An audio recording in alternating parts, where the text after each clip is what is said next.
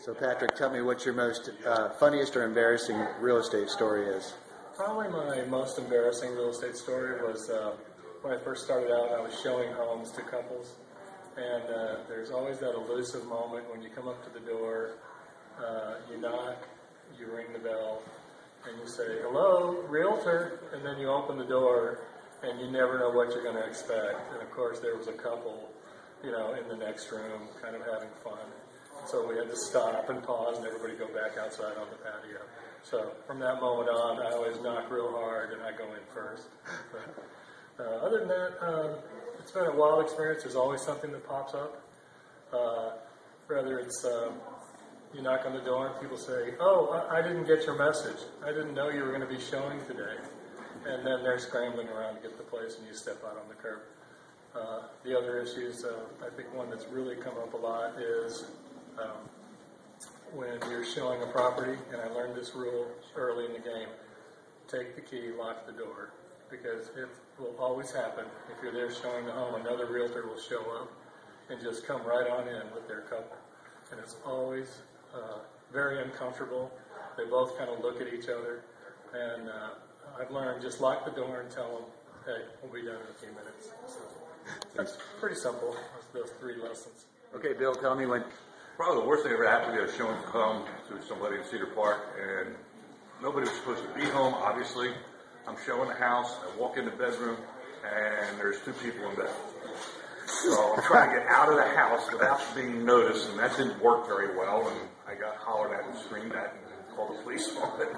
But other than that, real estate's been a lot of fun. Yeah, hi, this is Ken Renner. I was just talking about my funniest moment. I've had a lot of them, but one time we were showing a property, and my client stepped out to the backyard, and that we didn't know there was a dog there. The dog came running out after the client, jumped in the air, missed his arm, and then ended up somehow, we scrambled, and the dog ended up inside the house, and we ended up outside locked. So we were locked outside, and I had to, my keys were locked inside, so I had the embarrassing thing of calling the agent and saying, "Hey, could you come open the door because we got a dog locked inside and one locked out." And I'm 100-degree heat, so that's kind of fun. And then they're scrambling around to get the place and you step out on the curb. The other issues, I think one that's really come up a lot is when you're showing a property, and I learned this rule early in the game, take the key, lock the door, because it will always happen. If you're there showing the home, another realtor will show up and just come right on in with their couple. And it's always very uncomfortable. They both kind of look at each other, and I've learned just lock the door and tell them, "Hey, we'll be done in a few minutes." So that's pretty simple, those 3 lessons. Okay, Bill, tell me when. Probably the worst thing ever happened to me, I was showing home to somebody in Cedar Park, and nobody was supposed to be home, obviously. I'm showing the house, I walk in the bedroom, and there's 2 people in bed.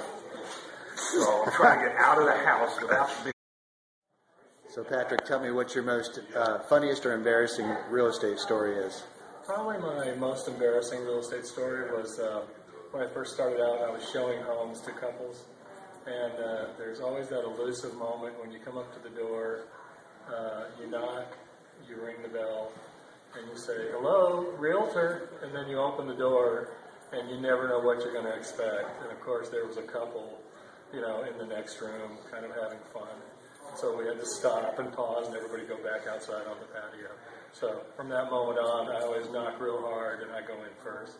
But, other than that, it's been a wild experience. There's always something that pops up.